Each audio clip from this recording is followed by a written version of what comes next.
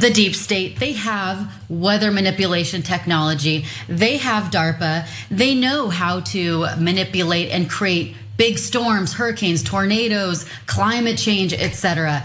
And these huge hurricanes always seem to target red states, red districts, and always at a convenient time, typically right before elections. I mean, I know that Florida is prone to hurricanes. However, this developed into a Cat 4 or Cat 5 overnight. Right. And it does seem to be hitting the conservative areas of the state.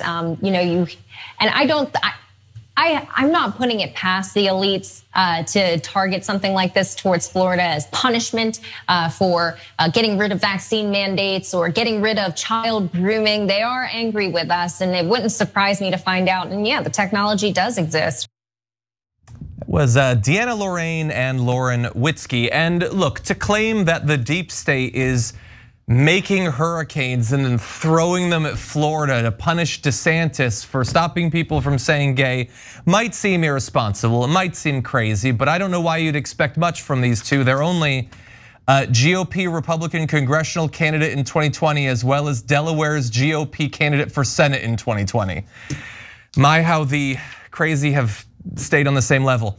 But here's the thing, for them to say that on whatever the hell network that was is one thing. The rhetoric coming from the more mainstream right wing is not that much better. Media Matters has done an amazing job of doing a roundup of the way that the right wing has talked about Hurricane Ian. And as part of their coverage, Fox News and Fox Business have aired numerous segments downplaying climate changes linked to hurricanes by claiming they have decreased in frequency. Specifically on the September 30th episode of Fox Business's WSJ at Large, host James Freeman cited a passage from the recent Intergovernmental Panel on Climate Change report that discusses past hurricane activity, stating, quote, "There is still no consensus on the relative magnitude of human and natural influences on past changes in Atlantic hurricane activity." Now, he read that to make it seem as if, well, we don't know what's going on. What he left off was what happens later in that same report.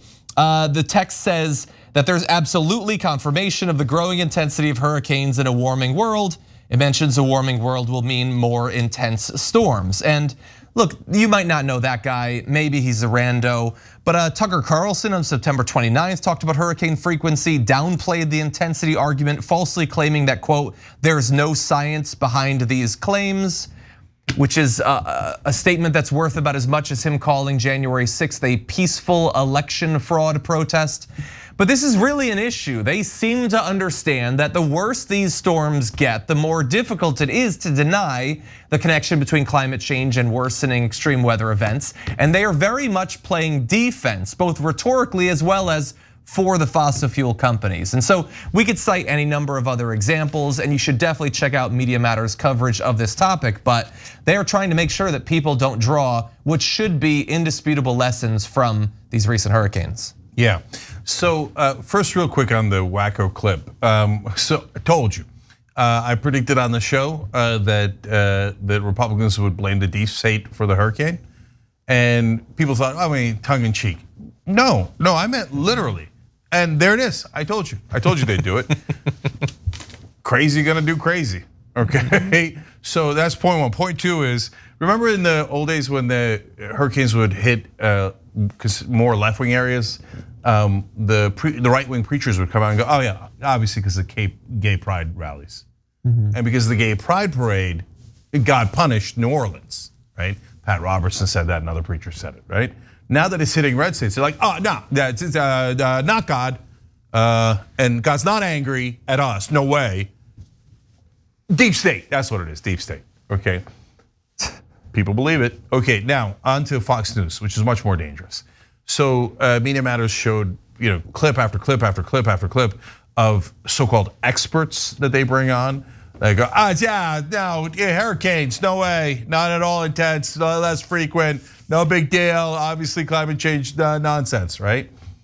Now, they break down a couple of things, but here, I'm gonna come back to who those so-called experts are, because one of them is a hoot, okay? The other two are like rando weathermen. None of them have any climate science background at all, except one guy, which I'm gonna come back to.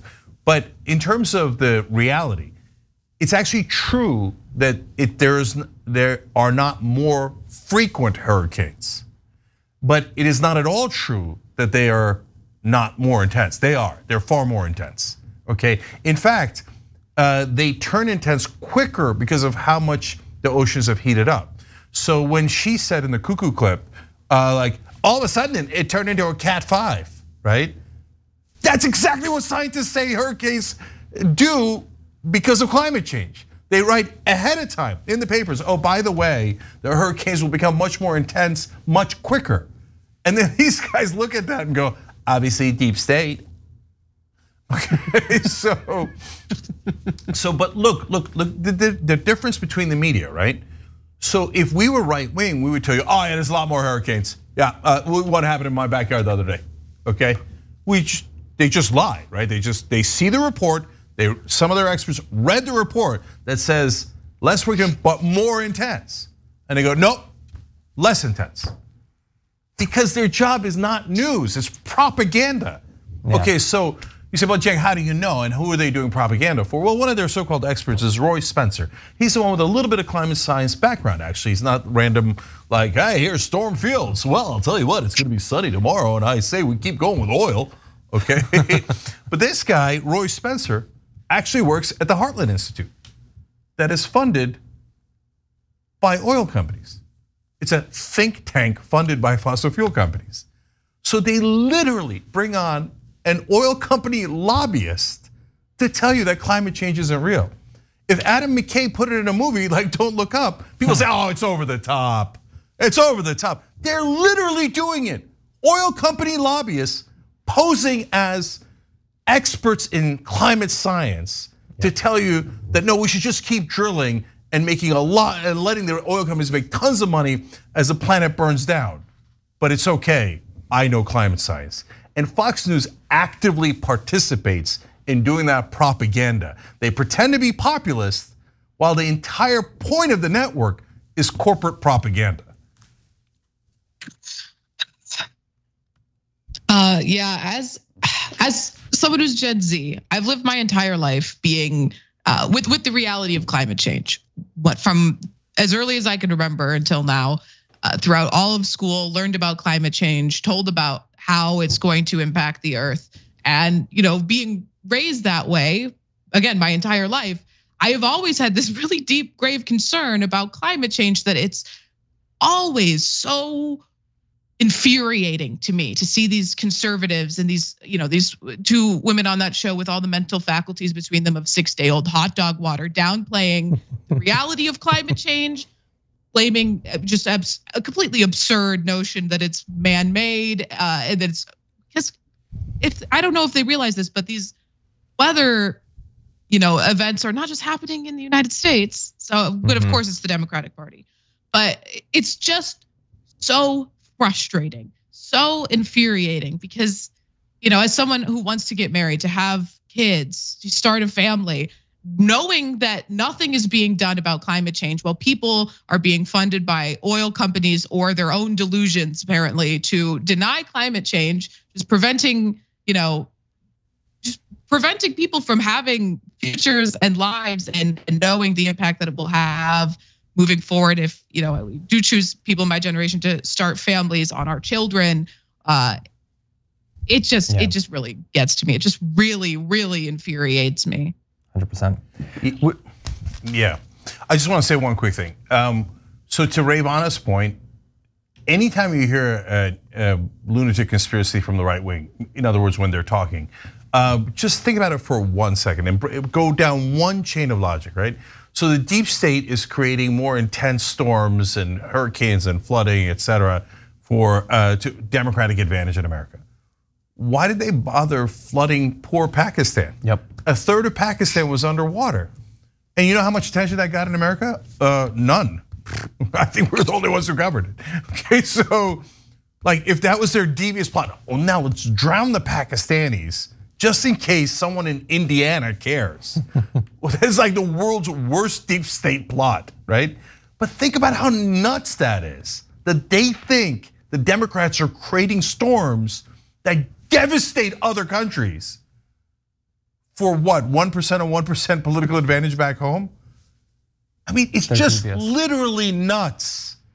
That's 30% of the country. literally nuts. Yes, and they have one crazier belief that I'm gonna identify in a second. But first of all, if you are curious about the science of why storms have become more intense in general and why they're rapidly growing in intensity before making landfall, NPR has a good write-up of the science, which you can find in the past couple of days. Also, one point that we've passed over, when she claimed that it's suspicious that the hurricanes happen like right before the midterms, like right before the first week of November, like smack dab in hurricane season, that is suspicious that that's when they happen. But third of all, could you put up that B-roll of that video like you had with Jane? Because I noticed something that I did not notice the first couple of times I watched that. I just need to be able to see the bottom thing. Biden builds transhuman cyborg army using immigrants. Why aren't we covering that? I didn't even Dark know Brandon. Cyborg laser eyes. I didn't even notice it. That's their candidates. That's their legitimate candidates. And the press has to call everything 50-50. I mean, look, to be fair, that cyborg army would be pretty badass. It would. I would like to see that. Anyway. All right, we gotta go. All right, everybody check out reactions. Twitch.tv/TYT. Check out Rebel Headquarters clips by Ravana. She's killing it over there. And John does damage report. Okay, guys.